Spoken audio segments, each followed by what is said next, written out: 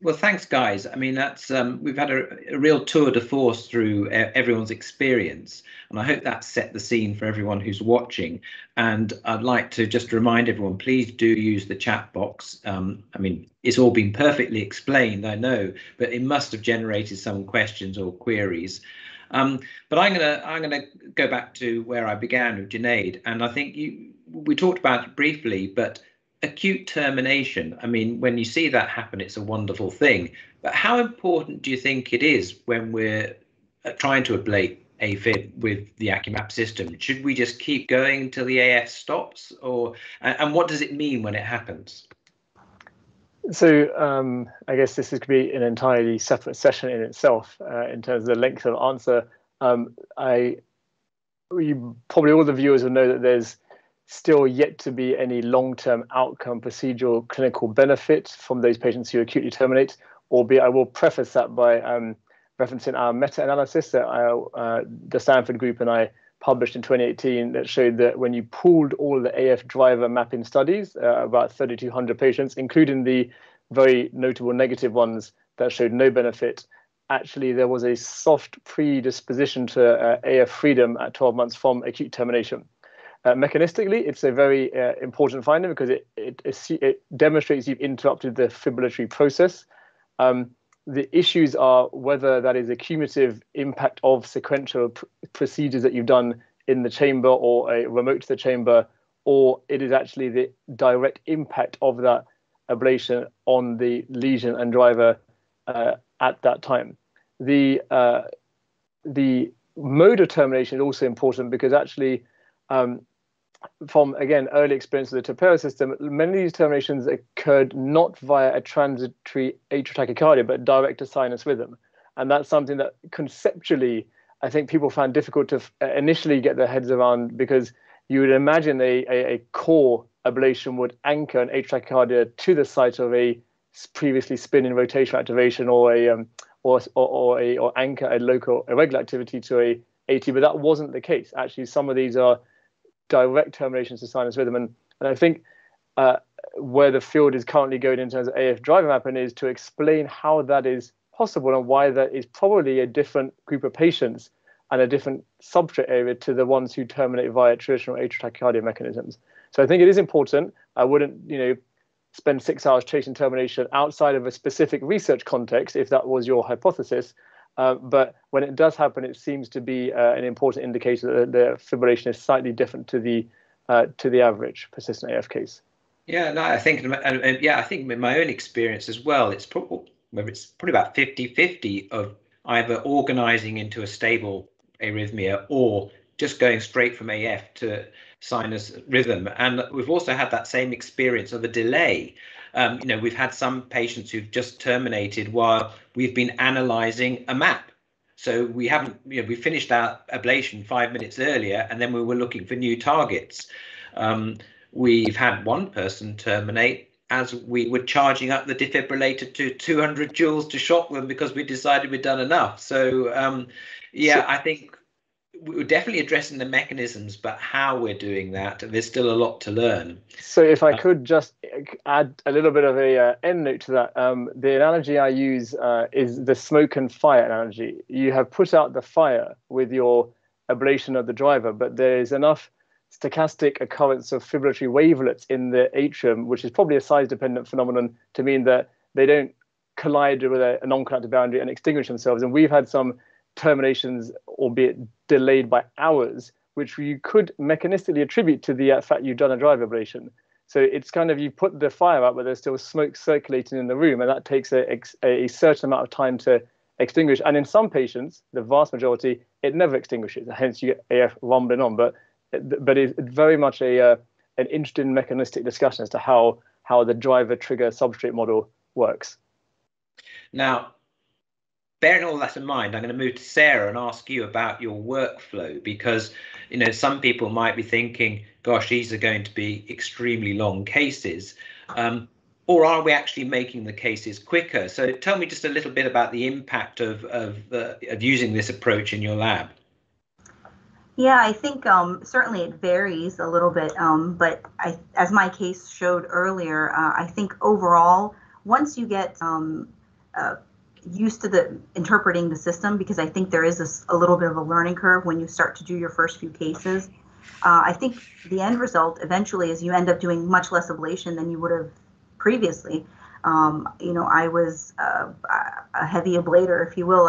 In addition to the veins, I did extensive posterior wall isolation, and I'm not doing as much of that now with AcuMap. It's much more focused, and as my case showed, that particular patient, I did much less ablation than I would have normally done. So I think after you get you get used to interpreting the system and the maps after the first few cases, I think actually in the long term, the cases are shorter.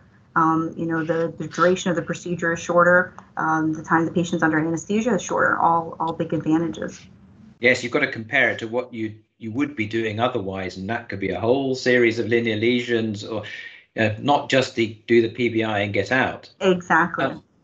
And now I was going to ask Mike a question, but actually something has popped up in the chat, which I think I think it's technically based, which you'll be in a good position to answer. So, and I'm going to extend the question a bit as well. So this is a question about using pacing to assess lit block or conduction through lines, and then what those linear lesions look like during AFib. And now, why is it that sometimes during AFib, it might look like there are wavefronts crossing lines, but when you actually then cardiovert and do pacing, you show block? And I guess that might be an opportunity to also talk about why it looks like when veins are isolated, there may be still conduction going into them. Sorry, that's quite a lot. Yes.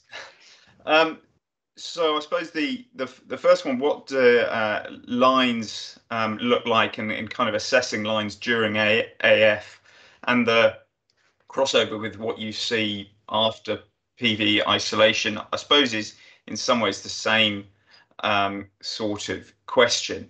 I think there are two explanations for that. One is partly related to analysis of charge density signals and amplitude of charge density signals. And the sort of physicists and engineers at Acutus would explain this sort of thing better than me. But the understanding of charge density amplitude, I think, is relatively in its infancy, and exactly the sort of threshold, if you like, is very sensitive. So we'll often annotate activation in those zones, even where it isn't, because you can't necessarily set them, because it sets that threshold of amplitude very low. But also the inverse solution will try and essentially display activation, or will solve for wherever the anatomy is. So it may sometimes show activation because the anatomy is there, and you're trying to, you're asking it to give a solution to the inverse problem. But you have to, during AF, take that, bear that in mind, and you can't necessarily get a clear idea of block across linear lesions during AF, but you can, if you look over a long enough segment, you can get a good idea of how wavefronts meet linear lesions or areas of block, and you can generally get a reasonable idea of whether a line is blocked or not. But it's definitely much better assessed in sinus rhythm during pacing, and that's then using the SuperMap algorithm to do that. SuperMap is definitely, it's much more focused, isn't it? We haven't really talked much about SuperMap because it's very much for stable rhythms, and we've focused a lot on mapping AFib. But yeah, if you're trying to find the origin of a focal tachycardia, or a gap in a line, or just a zone of slow conduction, SuperMap is going to be far more precise, because it is literally layered beat upon beat upon beat, and it'll get rid of all the noise around it. Whereas in AF, it's a static map. And of course, remember, sometimes when there's a line which is blocked in AF, there are other ways that each side can be activated, epicardially, or from two different wavefronts crossing over from right atrium to left atrium. So it's all very chaotic, but you get used to that as the eye draws you in. So I think one of the striking features was of your case, Sarah, and also which we talked about earlier on, was this sort of areas of irregular slow conduction and twisting and turning and wave break and affecting the velocities. So well, I was going to ask you, Mike, about what you thought about that, but I'm going to ask Junaid as well. Is this something which, with the other mapping systems you have experience with, would they have shown these sort of phenomena up, or were they much more focused on focal firing and drivers and rotors? So I'll kick off. I guess no. If your pre-specified outputs are focal impulses and rotational circuits, then the system will typically detect those, and everything else is termed fibrillatory conduction. So from experience with other systems that use a panoramic approach, you'd have lots of chaotic activity in the periphery, which would distinguish it from a typical flutter or a atypical flutter case. But they were unable, or had, I guess, no interest, kind of in a research perspective or clinical, to quantify or demarcate that. That's slightly evolved now with the fact that if, as we are seeing in the AcuMap literature, these are spatially stable sites, which seem to account for the vast majority, actually, of areas of interest, 60 to 70% in most series. And the question is, what they mean and what to do about them. But I think this is the first systematic evaluation of the fibrillatory process with a number, site, and mechanism approach. And Sarah, did you find it hard to adapt your sort of mindset to what to attack? I mean, tell me honestly, when you first started using the system, were you expecting rotors, rotational activity, or what did you expect and what did you find? Yeah, that's a great question. I wasn't sure what I would find when I first started. And I think that I'm continuing to learn as I continue to use the system. I think I'm finding more areas of irregular activation than actual focal activation, and less on the posterior wall in my experience, more anteriorly. That seems to be a very common area for areas of irregular activation. And surprisingly, not as many areas as I thought I'd find. On average, maybe consistent with your data as well, maybe 2 to 3, and so it's helped me understand. We have a lot to understand about the atrial substrate, but I think it's helped me to understand a lot, and I think I'm continuing to learn more as we do more cases with it.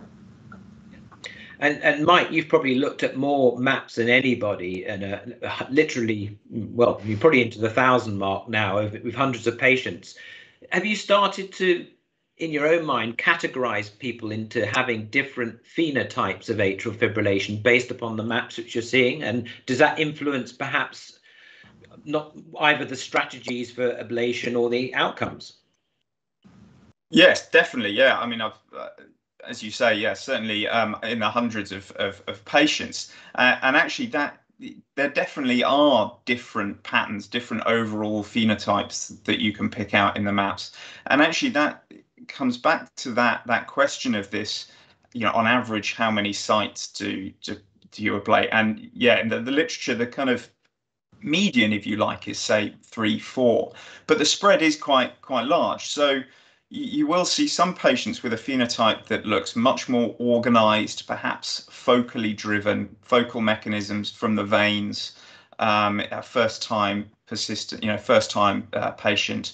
And actually pulmonary vein isolation, is probably enough in those patients. And we know that pulmonary vein isolation is enough in a decent proportion of patients. And identifying that phenotype that doesn't have lots of extra PV mechanisms, I think, is important, so that you don't then deliver extra ablation that is perhaps potentially more harmful than beneficial. And then at the other end of the spectrum are those patients that actually have multiple mechanisms, a very chaotic looking overall phenotype, very little consistency in global activation. And I think it's those patients that will often end up being our longer cases, and these are perhaps the ones that give you a bit of a reputation in the lab. Potentially they'll redo patients where we will ablate multiple sites in the left atrium, then look at the right atrium, and again ablate multiple sites. So you can definitely see, and in fact, if you look at our data set and the differences in activation patterns between first-time patients and redo patients, or patients who come into the lab in AF versus those who have sustained sinus rhythm after a cardioversion, there are differences in the overall activation patterns, and those who come in AF have much more rotational activation and fewer focal activations, whereas those patients who you induce AF, and actually patients with paroxysmal AF, we've done a few as part of research protocols in paroxysmal AF, and they're much more focally driven mechanisms. So you definitely do see considerable differences between these groups. And actually, some of that, we talked about AF termination. Patients that we induce AF in, and those with more focal mechanisms, tend to have a higher rate of AF termination. And there certainly was some retrospective data from the STAR AF sort of group where those patients who come into the lab in sinus rhythm had the best, better long-term outcomes, and maybe that sort of talks to different phenotypes, different sort of electrophysiological mechanisms potentially in these patients. So I think I'm going to wind up by asking you all a loaded question. So when if we do an AccuMap case and we get maybe even termination to sinus rhythm, but the patient has a recurrence, is it a failure of the mapping, or is it a failure of the ablation lesions? And we put them in the right place, but they didn't leave long-term transmural lesions. Do you think? In other words, do you think? Well, I suppose I'll answer it myself. Is it not mapped the right atrium? Yeah, or is it an evolution in the AF substrate itself? It's a progressive disease. It's developing. It's extra cardiac influences. Whether that's other morbidities, etc. So it's potentially all of those things. Well, just as I was about to wind up, we've got a couple of good questions, so I'm going to just push the finish time back a little bit. So when you talked about your phenotypes, Mike, do you see that phenotype change? I suppose either peri-ablation or the odd person who's come back maybe 6 months or 12 months later for a repeat procedure. Yeah, the second of those, unfortunately, is harder to answer because those that tend to have come back are those who've, in the initial maps, have had very chaotic looking substrates. But the numbers that we've done repeat procedures with Acutus and looked at the maps systematically, it's probably difficult to draw strong conclusions on that. But you definitely during the procedure. I mean, your left and right atrial balance. We had some examples there, perhaps.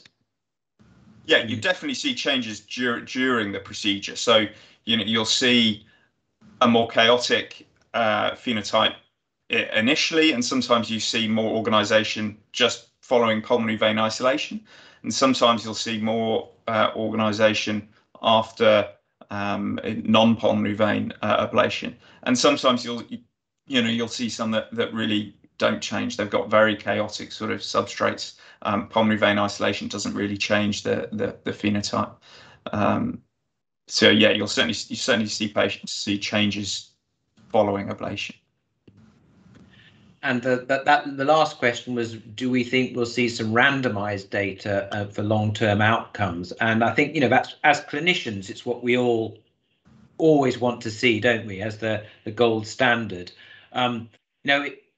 These are expensive trials. They need a large number of patients, and of course, we need to understand how to use the technology at its best.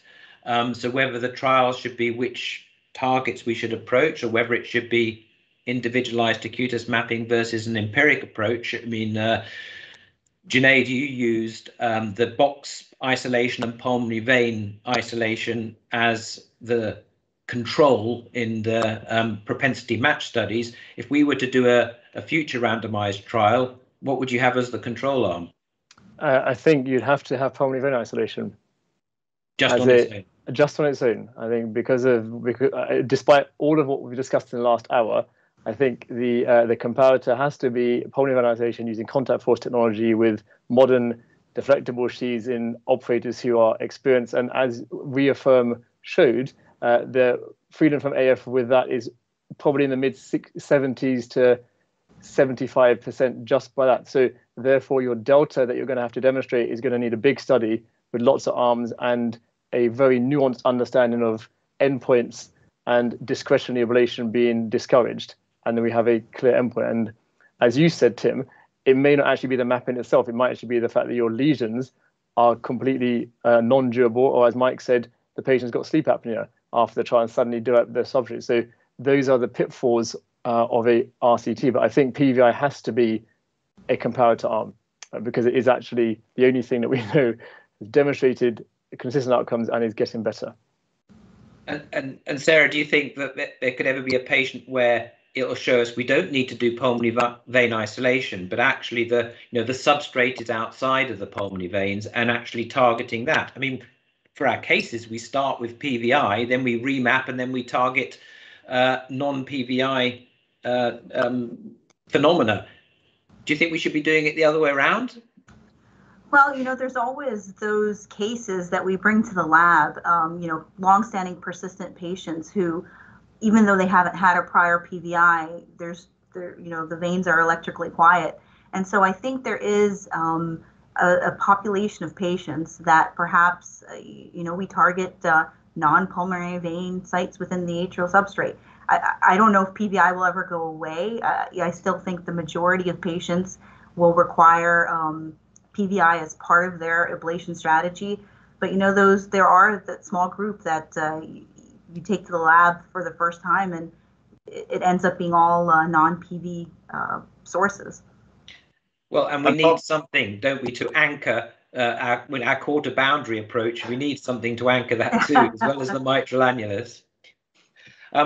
Right. I mean, we've gone over the hour. It's been a fantastic conversation. I mean, I could keep chatting to you all night, but I'd very much like to thank you for all of you for your participation. I'd like to thank all of you who've tuned in to listen to the webinar. Thanks to Acutus Medical for organising all of this, and thanks to Wanda for hosting it. And I hope you'll have a fantastic rest of the day.